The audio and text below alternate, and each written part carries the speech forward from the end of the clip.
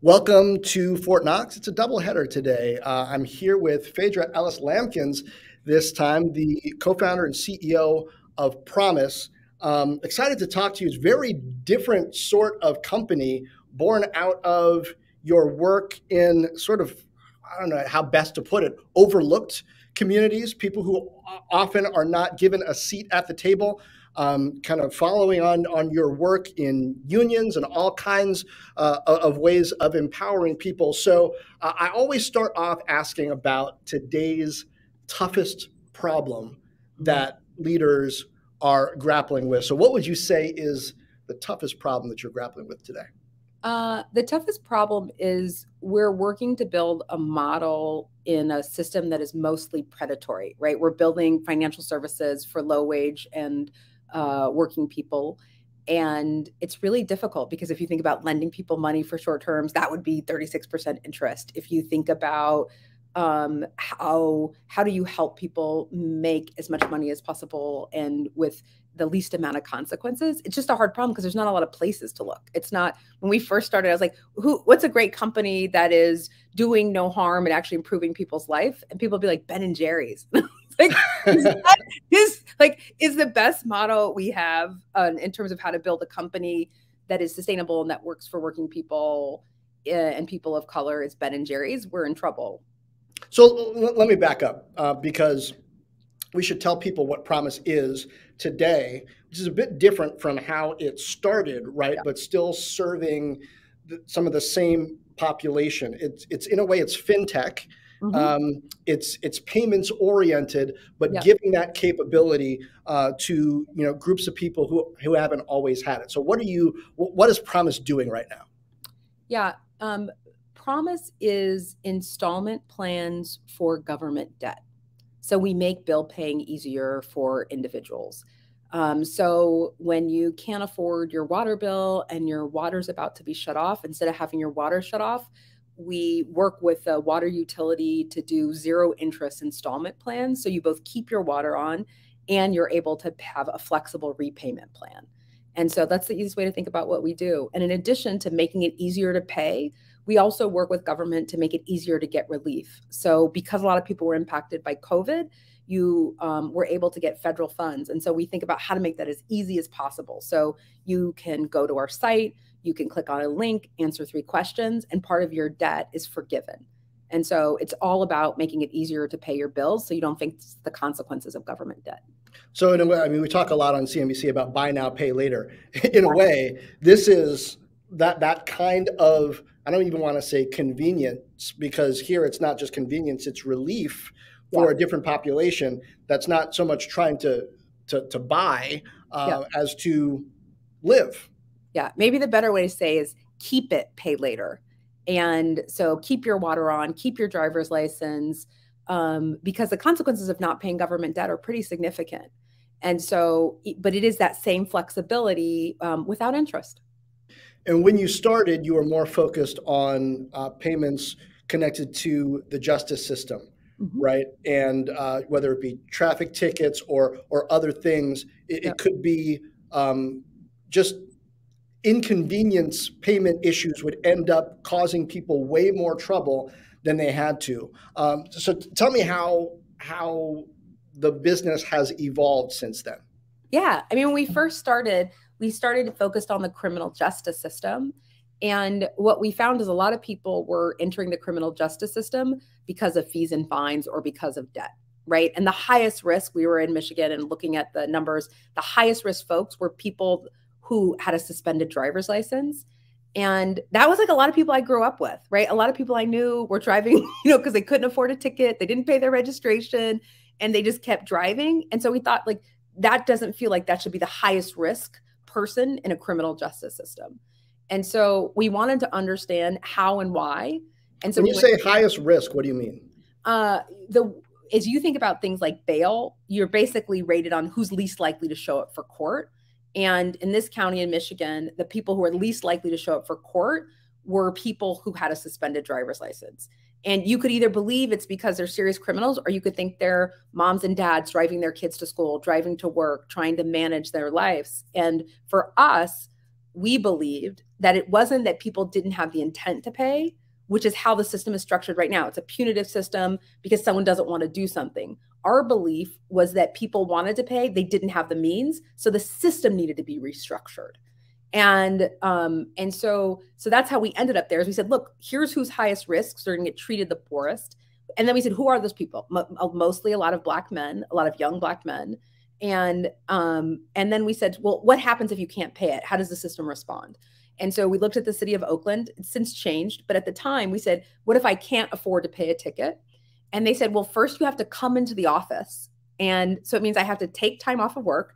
I had to go into the office and I had to pay to park. And then I had to bring a copy of my taxes to prove I was poor for the worthiness of paying my ticket. And you had to owe a certain amount. So you already had to let fees and fines accumulate to be able to pay someone back with interest and come in the office and have taxes. And so we just thought that seems ridiculous. It's in the same way, if you think about how Peloton has said, what? Okay, you want to buy a Peloton? 0 interest. Just come to our website. But if you're poor, it's like, what? You have a ticket and there's serious consequences? Prove you're poor. Come in the office. It has to already have fees and fines. And we just thought that was not a system that was structured for people to succeed. So what's the incentive for anybody to solve that problem? So often when we talk about companies, and you've been in Silicon Valley for a long time, people are looking for problems to be solved, but not just problems to be solved, problems that they can get paid to solve. And so often, though, there are these challenges, problems in society that technology could solve, but there's so little financial incentive to solve them. How did you look at this one? Was there a financial incentive, or did you go in with a principle and just sort of trust that a financial benefit would find its way to you? Well, first, I think the problem is not, I might think of the problem a little differently, which is it's not just the financial problem. It's that people are creating technology for the things that impact their own lives. And so I used to run revenue at a tech company. What I realized is I'd be with a lot of other folks who are running revenue at unicorn companies. And everyone was like, dry cleaning. I'm so tired of not being able to get my dry cleaning, valet parking. It was like the problems that people were addressing were problems that were important to them. And I just didn't see people who looked like me. And so I was like, I grew up, these are the problems with the people I grew up with. And so I think it isn't just the financial incentive, it's that it's not a compelling problem to people who haven't experienced the consequences of poverty. And so first is I wanted to solve it because my folks needed it. And then once I committed to solving it, there weren't a lot of models because there's a lot of predatory models for financial services for low-income people because it's easiest. But and that's why we thought government was important, because we knew government had an incentive to get it right. And if we could prove it with government that you can give poor people, you can make it easy, you can give them more time, you can provide flexibility, that if we could prove there was a higher repayment, then you could talk to the private market. But we knew it was much easier to make that case with government. But I just think it's people solve problems that they care about. And I just think there's not enough people creating technology who care about these things because they didn't experience them.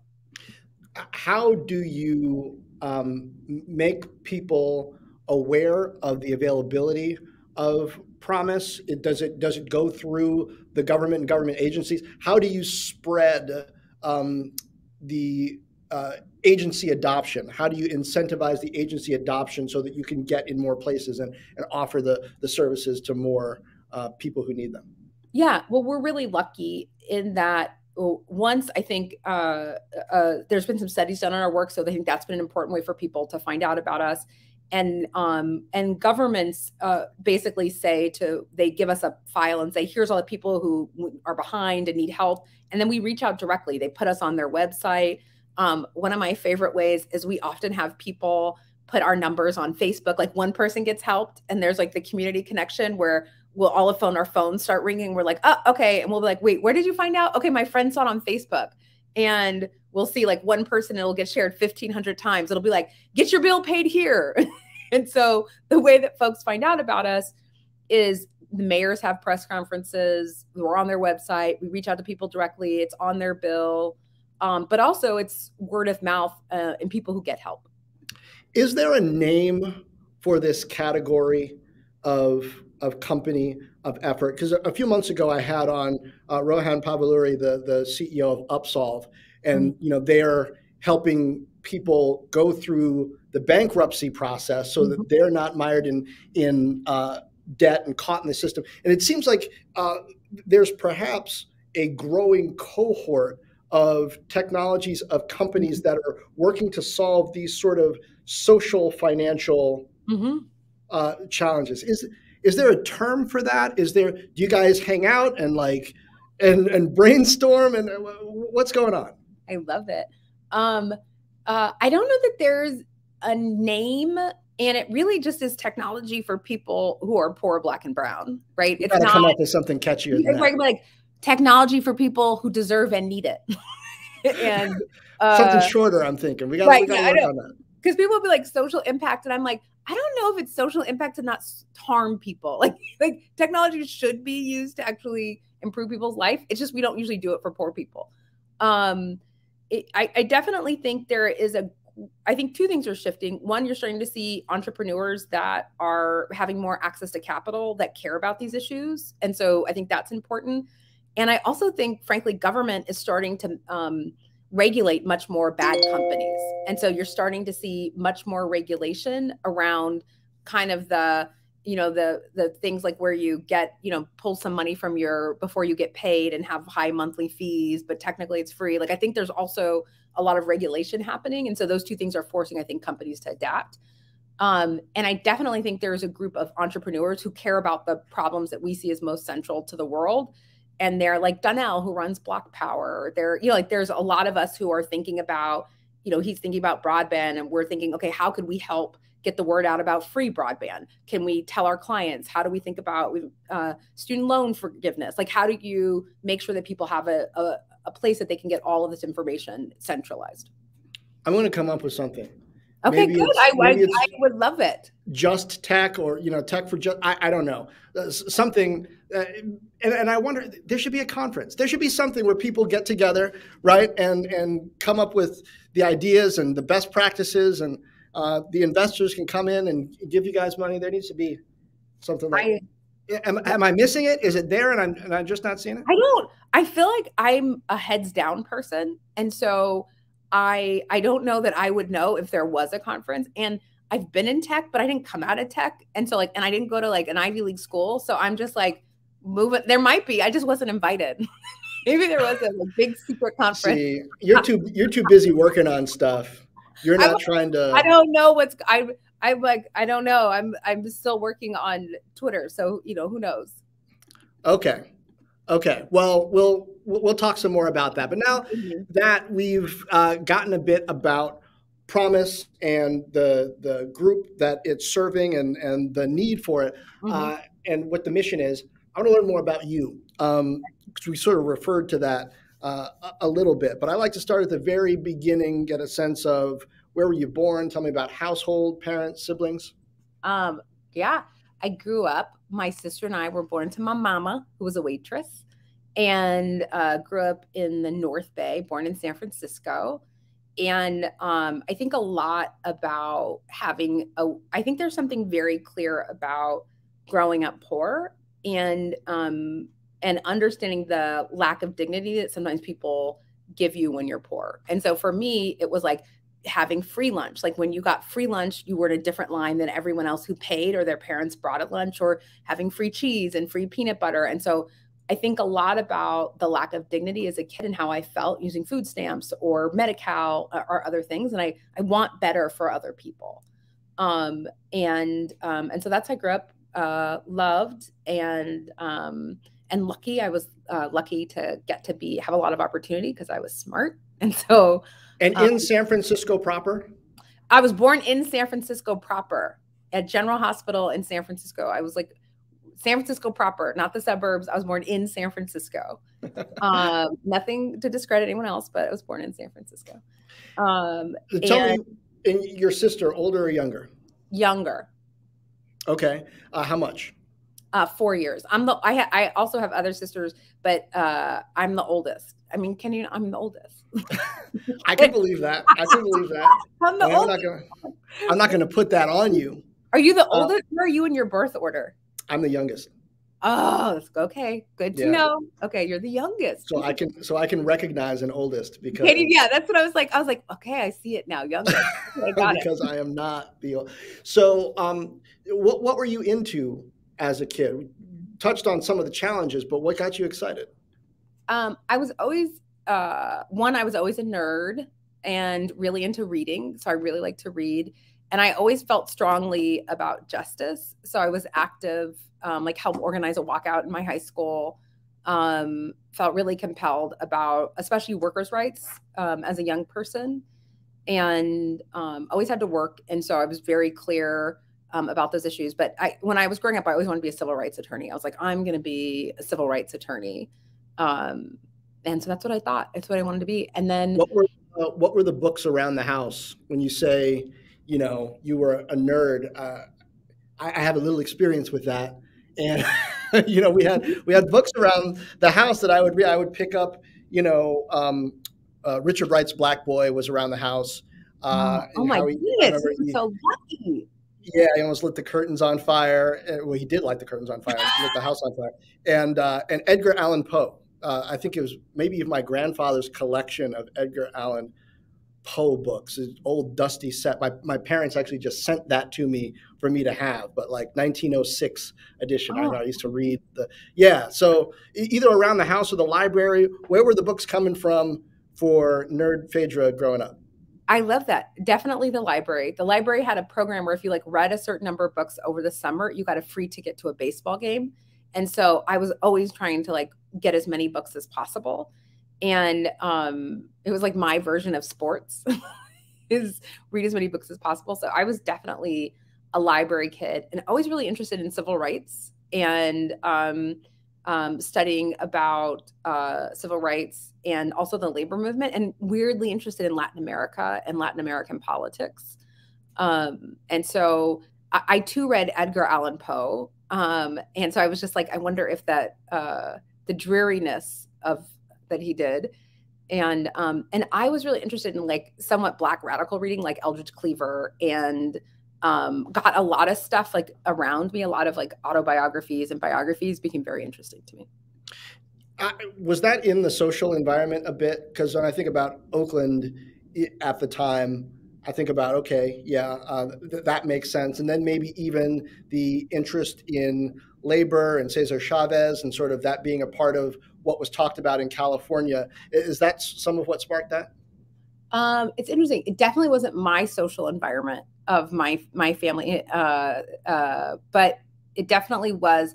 I think like when I was growing up, the boycott was happening with Cesar Chavez, and there definitely was, I think, much more conversation in California public schools about injustice, and especially in the Bay Area. And so I think there were norms about what was right and what was wrong that I might not have had if I was somewhere else. And also, talking about injustice was rewarded. Like we walked out of school, we didn't get in trouble, we didn't get suspended. Like we got affirmed, and so it was a very different environment. So I think in that way it was social. Our principal. What'd you walk out for? We walked. I don't even remember what we walked. Something was going on with the school. I don't know if it was curriculum or something, but it was something that we just believed was unjust. And yeah, we just believed it was unjust. I don't even remember. I mean, now, that was 30 years ago, 25 years ago. It was a long time ago. You and I were born the same year. I know exactly how long ago it was. I too led a walkout in my high school, but we won't get into that. This isn't about me. In DC, on the other side of the country, Oh, I get it. yeah, we were dealing with that. So you were interested in labor rights, you were saying, and you said you always had to work. What kind of work were you doing, and how did those environments affect your point of view? My first job was a tutor. I was a tutor at school, which I loved. And then I worked at a grocery store for a long time. I bagged, and then I was a clerk. And my mom, I always wanted to be a waitress, but my mom, because I always thought you make a lot of tips. And my mom was always very clear, you'll never be like, she was a waitress. So she was like, you'll never be a waitress. And then I started to learn working with books. I really liked working with books.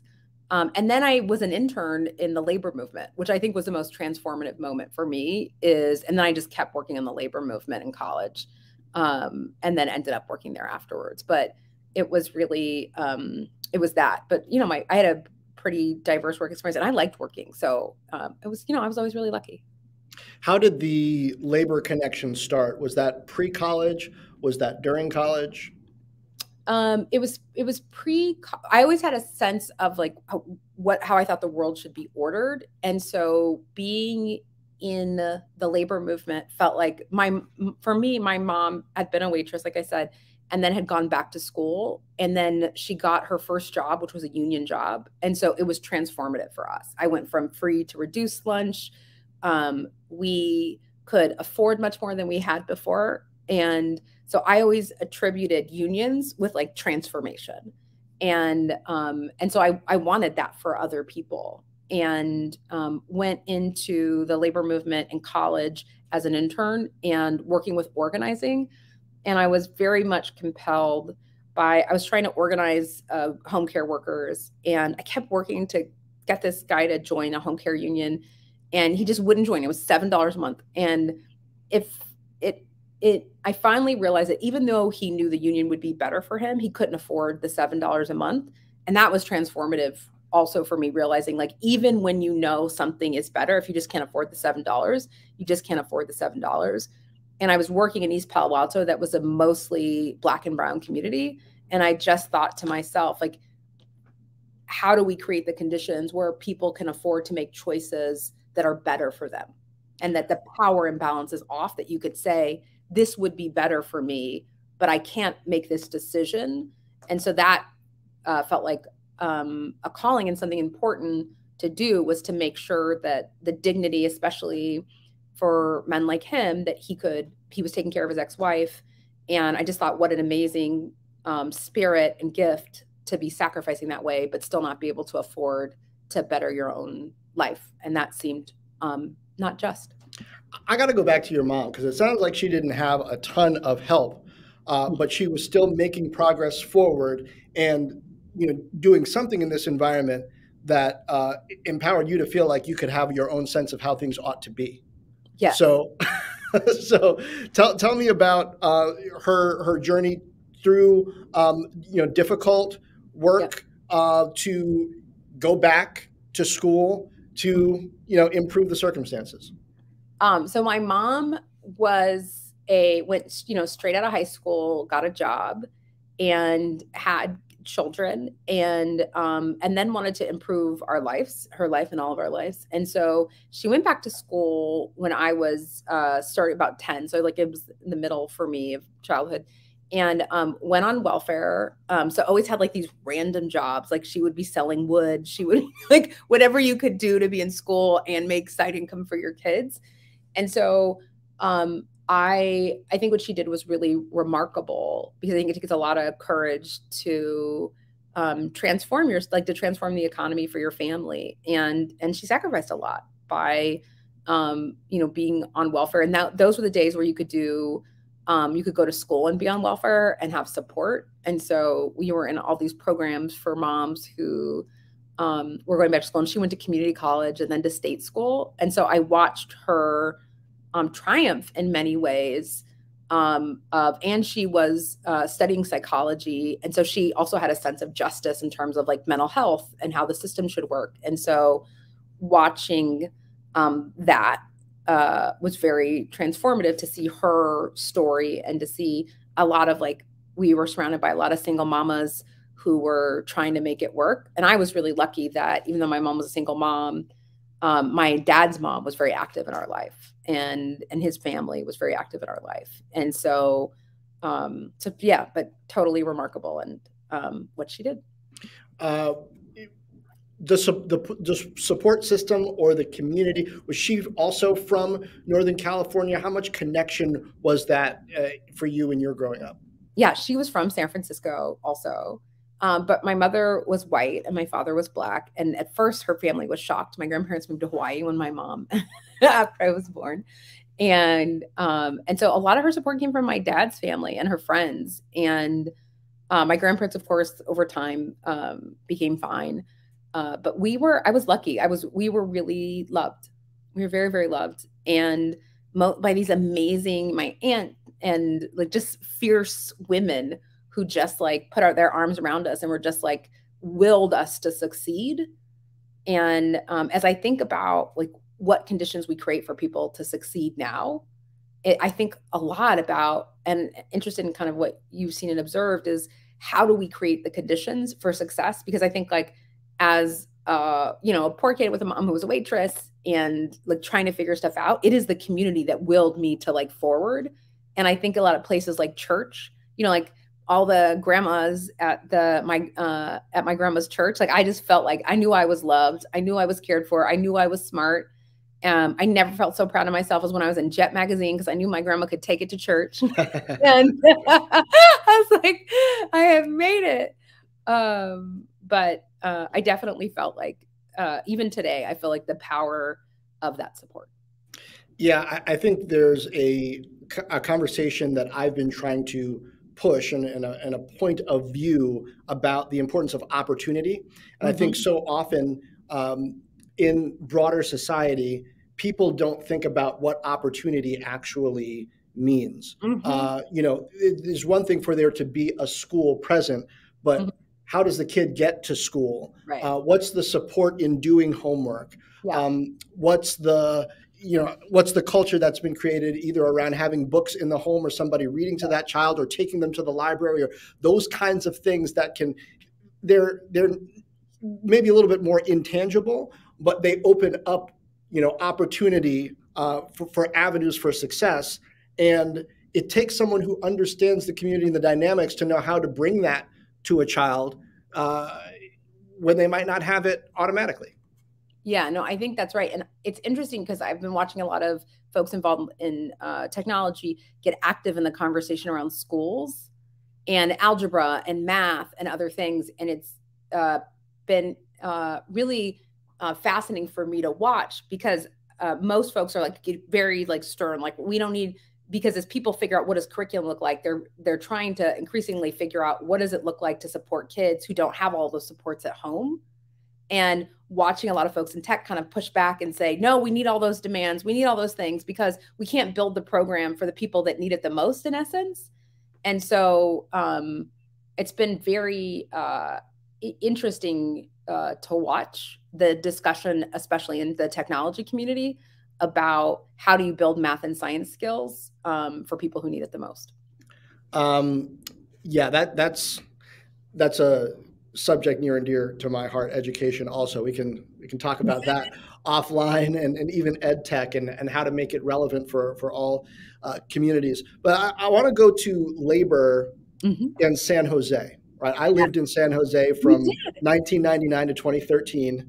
Right, I was there. Yeah, I know. I was a reporter at the San Jose Mercury News for the first part of that, and reporting on various things, mostly technology, but also education for a little bit there. And it's such a challenging environment for labor, in that it's expensive to live there. Public transit is broken. Broken up. It's never been good. It's not like it was good at one point and then broken. So many challenges. So tell me what that experience kind of brought you, taught you, and how it ties into what you're doing now.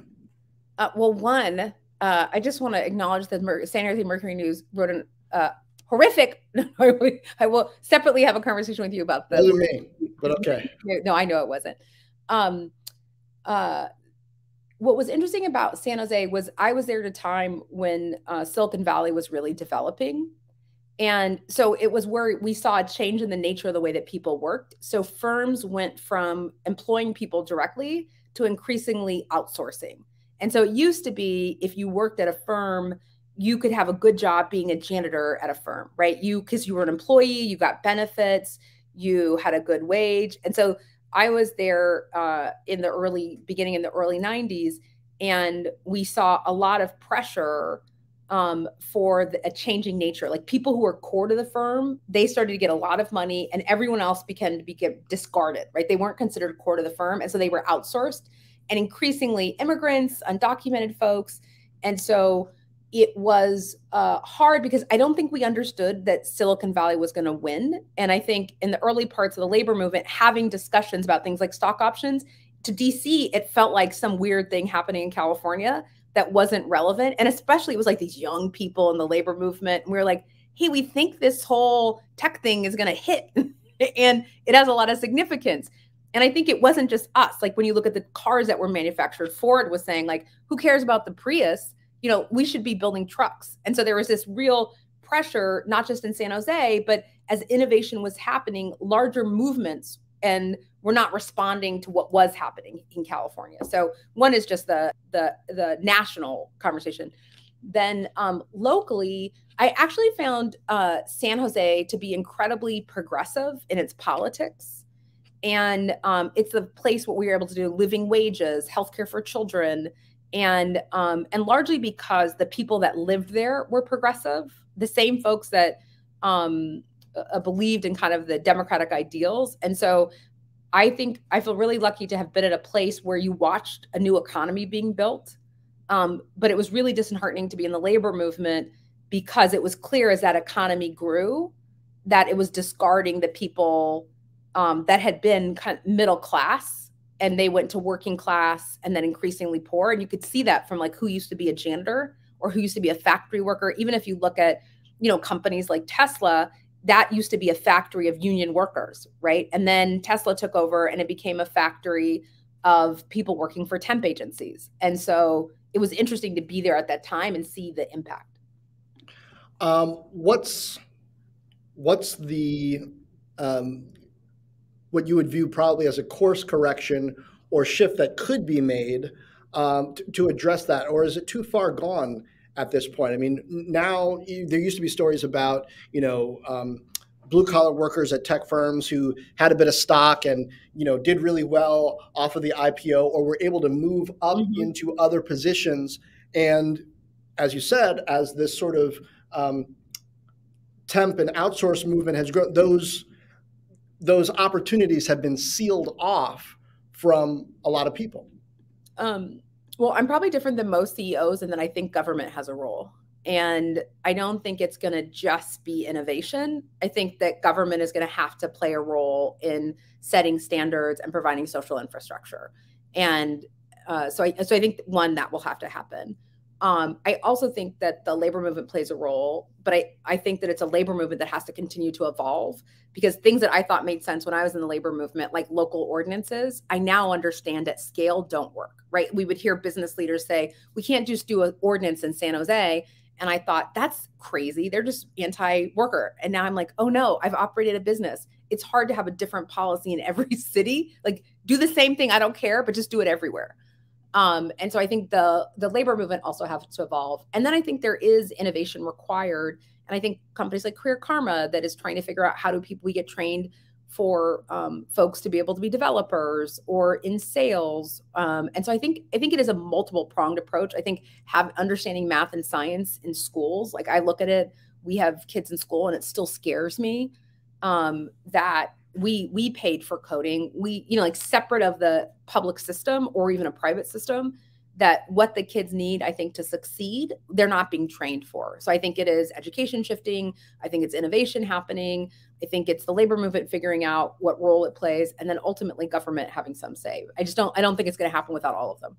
What about the labor movement itself? You bring up an interesting point that I've tried to bring up on air a few times, which is that I'm not sure that the traditional structure and approach of the labor movement is relevant enough to some of the challenges and even opportunities that we see in the economy going forward. Like right now, you mentioned Career Karma. You know, I would throw Guild Education in there also. There's a bit more of a push toward making education and training a benefit. And to me, that is so important. Like even going back to the story of your mom and how, you know, additional education leading to a job that was structured better kind of opened up doors of opportunity with AI coming down the pike and even putting more pressure on you know, jobs that are middle class and don't require perhaps higher levels of training and education.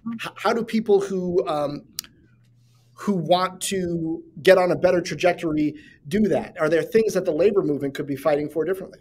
Well, I think there's programs like apprenticeship programs, which I think are the best models, right? If you're a construction worker, you work during the day, you get less wages, you go to school at night, but your wages continue to improve as your skill improves, the apprenticeship program, and ultimately become a journeyman. So I think that's an excellent model, and it's paid for by the individuals and by the companies because they see the value in skilled work, right? We know that we want bridges where the people are trained, right? We know that we want roads where people are trained. I think the challenge, I think, for the labor movement is adapting to a different economy. And so I look about issues for us, having been at a company that looked at like 1099 and W-2. Like it seems like there's got to be something different than just 1099 and W-2 workers because the current model doesn't work for anyone. And so I really look forward to a labor movement that is going to figure out, is there a way?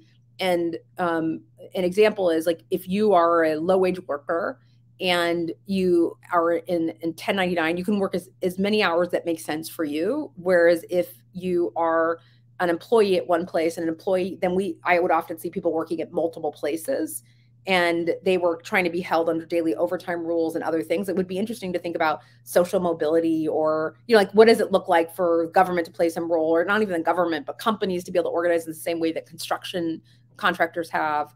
And so I think the labor movement has to continue to evolve. I don't think it is just companies, because there are some really excellent models, but we're not seeing enough innovation in the labor movement. Now, tell me about the origins of Promise, your relationship with the co-founder and how that started. My co-founder, Diana, is one of my favorite friends. We started the company together. We met through someone named Van Jones, who, if you watch a different channel, you will see on TV. And Van was going to the White House, and I had just left the labor movement, and he and Diana, as young lawyers, had co-founded something called the Ella Baker Center, and we're now a nonprofit called Green for All. And I was trying to decide if I was going to go to the White House or to DC and work in government because Obama had just been elected, or was I going to stay home with my family, and decided to stay home with my family. And Van said, well, I'm going to go to DC if you're going to stay here. So I took over the nonprofit that he had just founded, and that's how we met. And we worked together there. We worked together. Then we went and worked for the musician Prince. And then we worked at a company called Honor. And then we just said, okay, we've been working together now for a lot of years. Let's start something that kind of marries all of the things that we've learned together. And so her name is Diana. She's a lawyer by trade. And she is, I like to just go do things, and she makes sure that I'm doing things that are appropriate and crosses the T's and dots the I's. I'm like, we can do this. What do we need that for? And she'll be like, so she's just an incredible partner. Now, I'm glad you mentioned Prince because I didn't want to skip over that part. I mean, you managed Prince. Like what was like 2014 time period. How does one come to manage Prince? And I mean, nobody's got better stories that are out there than stories about Prince. The ones that Questlove has, told and whatnot. So, like, how did that happen? Again, through Van, actually. Van was like, and Prince had been given donations to the organization that Van started that I ran. And he said, Prince and I talk all the time, but we don't actually do anything. So we want you to come help us figure out how to do something together. And he said, we're rhetoric, you're reality. We need a little reality. And I said, okay, cool. And so we met, and we planned something together. It worked really well. And then Prince asked Van to help with his master's. And then he was like, okay, you can take Phaedra. And then we ended up making a deal on his master's. And then he just called me and he was like, Phaedra, I want to be your client. And I was like, I don't have clients. I run a nonprofit. I was like, I don't have clients. And that's how it started. After we got his master's back, he just was like, you're not leaving my side, basically. And it was interesting because I hadn't been a fan of his, I mean, clearly we're all fans, but I hadn't bought his music before. And so it was both remarkable Hold a because minute. Hold a minute. Hold a minute. yeah, We grew up in the 80s, yes, and like, I mean, when I know exactly how old you were when Purple Rain came out, because that's yeah. how old I was. Like, how, what do you mean you never bought Well, any? okay, so I was a young kid. We all have our own life experiences, and I watched Purple Rain, and he slapped someone in the film. For people who haven't watched it, and I just was like, "That's a man who hit a woman." And so for me, when you're young and something happens, so I just was like, "That's not my people."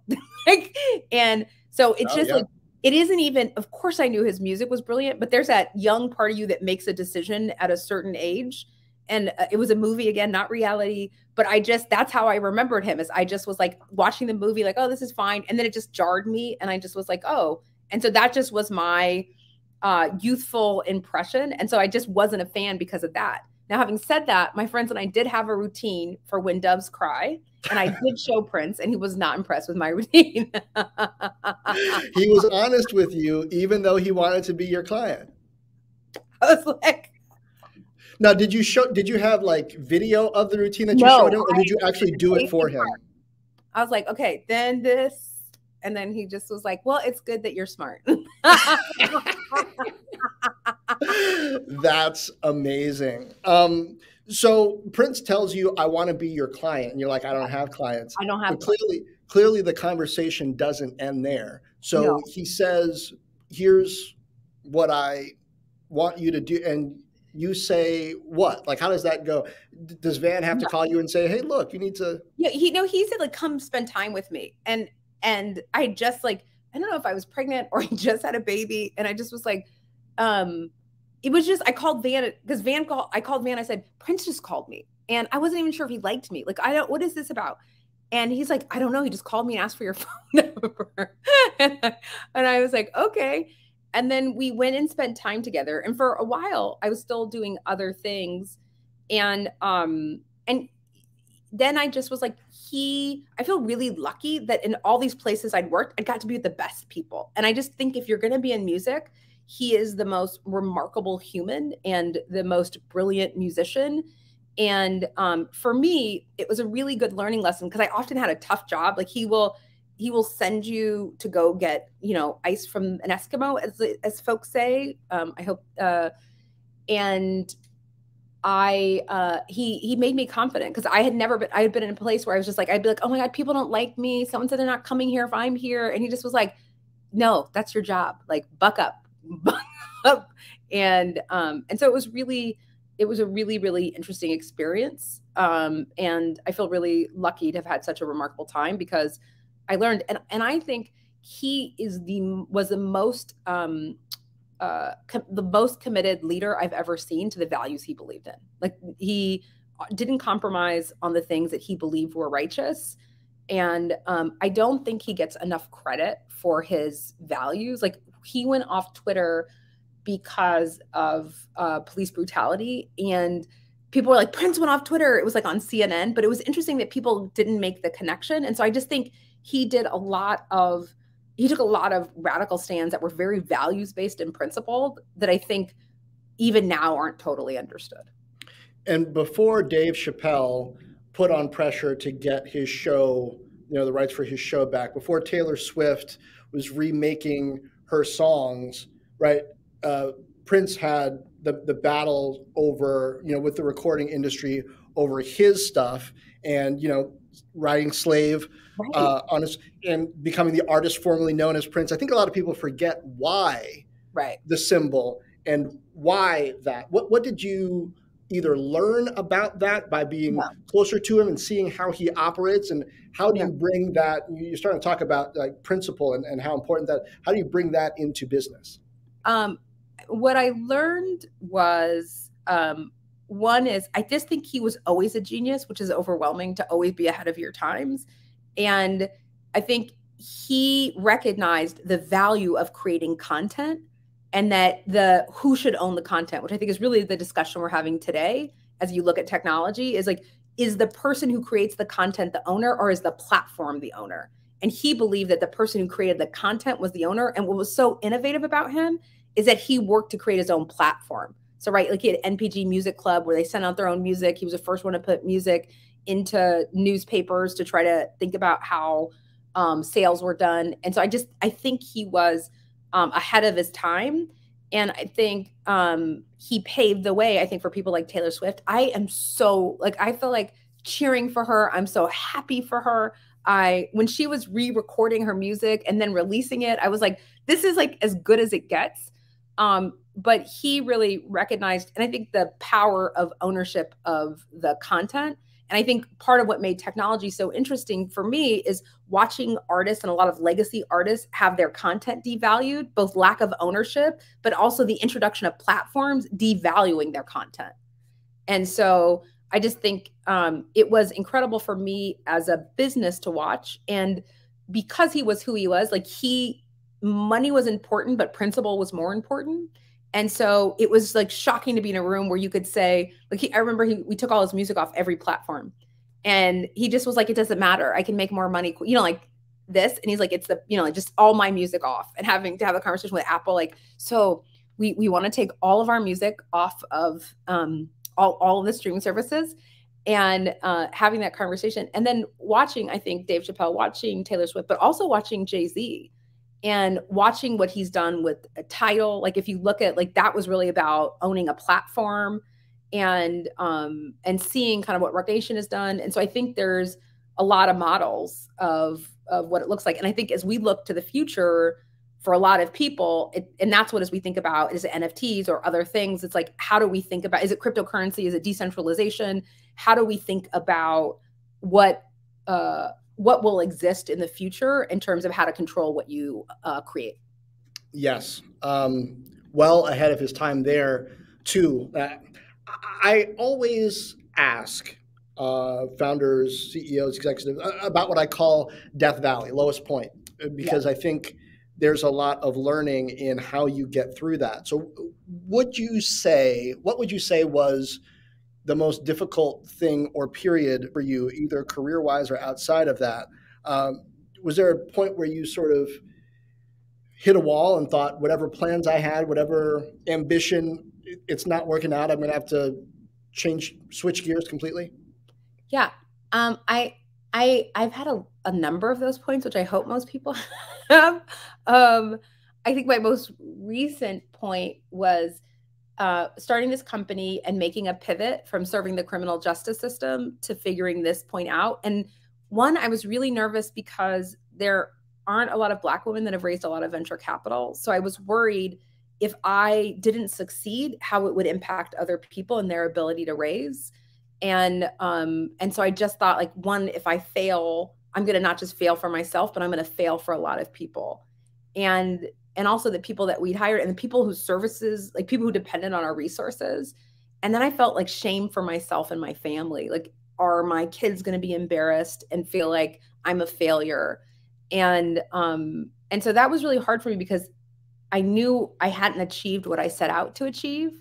And I didn't feel like I hadn't grown up with the privilege of failure. And so it was the first time where I was like, oh, I'm not just going to fail, but I'm going to fail big. And I didn't grow up where, like, people are like, oh, great, you failed, let's learn from it. It's like, and so it was a really hard moment because I thought I had harmed multiple people, and I couldn't see the path forward. And so what was the learning? Where did you go to get the perspective you needed to work through that? Do you still see it the same way, or did something or someone help you shift?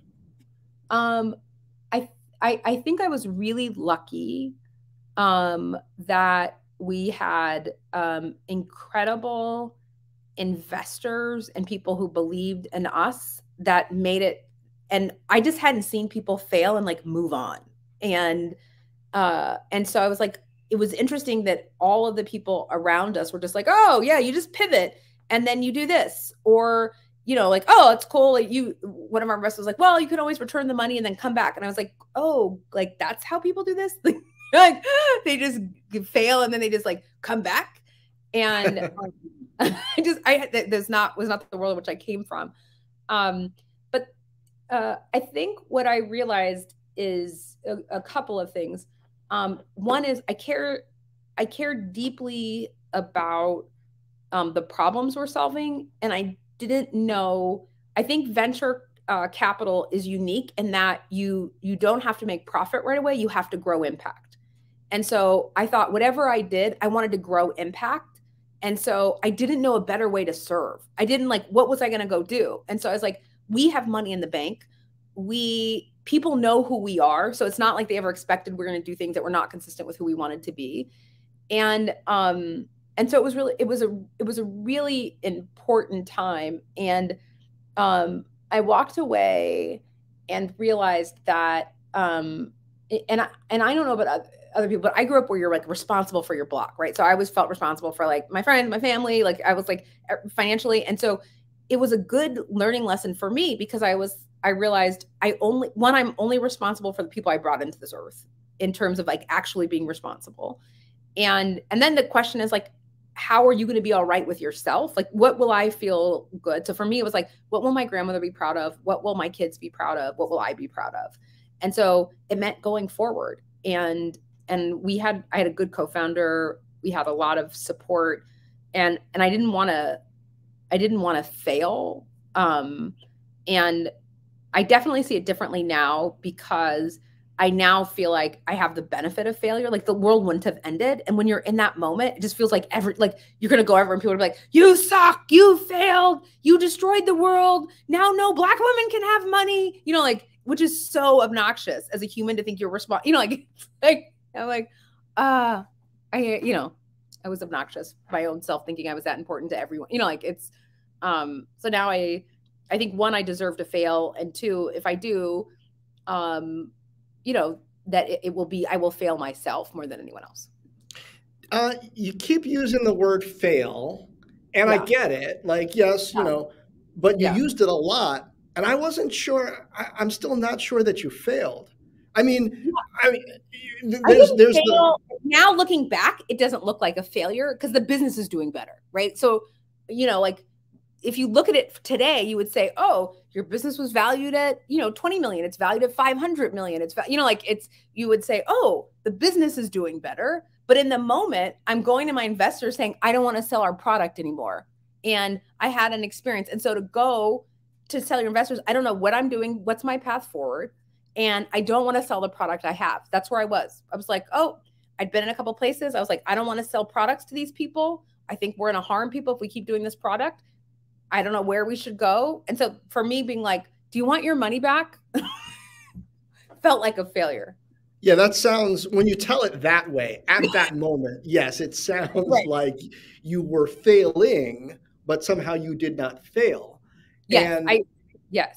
Right? Because it was failing. More a bet on you that the investors were making and the vision and the principle than on the product as implemented at the moment. That is the exact conversation I had with Bill Trenchard at first round. As I called and said, do you want your money back? I don't want to do this anymore. I don't like this, and I can give you your money back. And he was like, no, we made a bet on you. We knew who you were. We knew you would never want to do something that you felt was predatory. Now it's clear it's not working out. Go in the woods, do what you need to do. And that's what we did. And that's what gave us the space to do the ticket stuff because then when the city was like, okay, we're not going to do it. I was like, well, we have capital. We'll just pay people. In the beginning, we paid people's tickets because we couldn't convince the government to work with us. Now they work with us and they take the risk. But in the beginning, we just took the risk. And that was because we had capital. And so, yes, we didn't fail. But at the time, calling people back and saying, do you want your money? Because I don't want to do this company anymore, definitely felt like failing. So is there a tool in your toolbox now, leadership-wise, management-wise, vision-wise, from that experience that you're going to continue to use when you run into situations where something in the business isn't working out? Yeah. What's the core belief you got from this situation? I think the core belief is that, to your point about failure, like now I realize it isn't failure, it's growth. And it didn't feel like growth. But now, even when it's hard, which I think we get in our personal lives, right? But professionally, I didn't get, is that it's like, okay, now what is the opportunity? Because it seems like the best innovation comes out of those moments of like what feels like chaos and the end of the road when you just have to figure something out. And so now I don't want the chaos, but I definitely want the inspiration and the growth. And the best thing that happened to me is I started coaching, and my coach said to me, great things are accomplished in hard times, and the only way to get through hard times is to get through hard times. And so now I just am like, you gotta go straight through it. You can't, there's no shortcut. You just got to go straight through it. And so now I'm just like, this is growth, and I'm just going to get through it. Huh. Okay, so now let's go back to Promise again, and tell me, how much does the vision and the addressable market even expand in 2022, 2023? Is it about geographic expansion? Is it about where are you looking? Yeah, I mean, obviously, as a growth stage company, we're always looking for expansion. And for us, it's twofold. One is it's expansion geographically. We're in a lot of the major cities right now. We want to continue to do that. We'd like to do national instead of state or local. In addition, I should say, not instead of. And then it's expansion of services. We just got bank approval for a payroll card, so we're going to partner with someone to do that. We are working with, we want to be able to offer a full suite of financial services for people that are not predatory and easy to access. Because what we realized is when we looked at, like, for example, how people pay us, most people pay us on a prepaid debit card. And we think those things should be easier, and that people who have less should have the same opportunities to have good products and services. And that's one of the hard things, right, is in this whole, not just fintech, but financial services movement, the benefits are given to the people who don't need them. Like if you look at loyalty, points Right. and loyalty and all that stuff, it's like the people who need the assistance are given the higher interest rates, and the people who don't are given loyalty points. It's right. It's like hard to get help. That was the thing we discovered when we did aid. It's like, you got to bring your tax. We're like, why are you making it hard as the government to get money? They don't get the money. You get the money. Why are you making it hard for them? And I think it is harder to be poor, right? The system, and I think a lot about like Uber, it's like trickle down, right? Black car service. And then at the end, we get the like, get paid less, get less of a service. And so what we're trying to understand is, what is an economic model? What does a company look like where you start with the richest resources at the bottom of the economy and you move up? And so for us, like, we have a 93% repayment rate. And I think it's because people want to pay their bills, and our software is designed as though they want to pay their bills, not as though we're punishing them for choosing not to. My experience growing up, I think the experience of every of our clients is, it's a question of lack of resources. No one needs different training. No one needs to be punished or make it harder. We need to make it easier for people to get good services, and people want to pay their bills. It's not, it's very basic.